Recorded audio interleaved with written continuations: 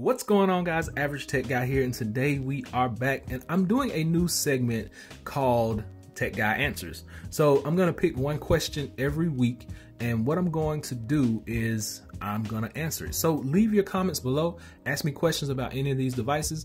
I'm gonna pick one person each week and I'm gonna answer their question. So this week's question came from Ravi Nora, who wanted to know, can we connect two Bluetooth devices together in iPad?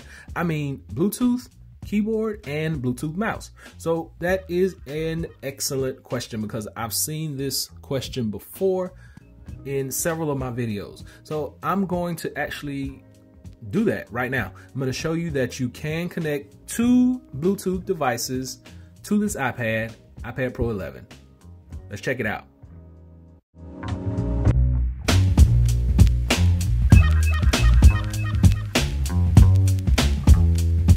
So in order to do this, you just first got to have two Bluetooth devices, and I have a bunch of them sitting right out in front of me. I have my newest keyboard from Jellycomb. This is a foldable keyboard, just picked up from Jellycomb. I'm enjoying that. I have the Wedge mouse over here from Microsoft. I have the Apple Magic Mouse 2 here, and one of my favorite devices that I like to use is the Lenovo Yoga. So to show you that I actually can do this, or that you can do this, anybody can do this. If you have all these devices, any of these devices, you just go into your setting and you're going to go down to accessibility, which is right here. And from there, you're going to go to switch control. From switch control, you go to switches. You can go to regular Bluetooth, but it's just easier to find your Bluetooth devices here because they all pop up right here. You don't have to go through all the ones that you've done in the past, speakers and all that stuff. I just find a little bit more decluttered right in here. So as you can see, Apple Pencil is connected, Bluetooth keyboard is connected, which is right here. Then down here, I got Lenovo Yoga, Magic Mouse 2, and Microsoft Wedge. All of these are connected all at the same time. So we got 5 Bluetooth devices connected to this iPad all at one time. So we're gonna go right here into Notes, into the Notes app, and I'm just gonna type something.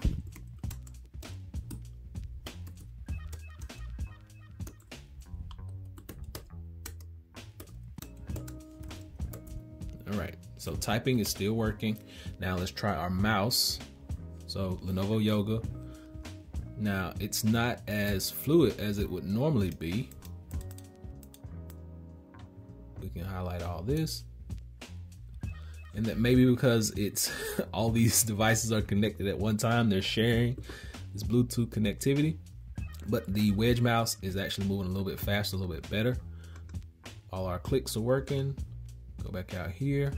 Scrolling is working. Scrolling. Back out here, scrolling. That's working, okay?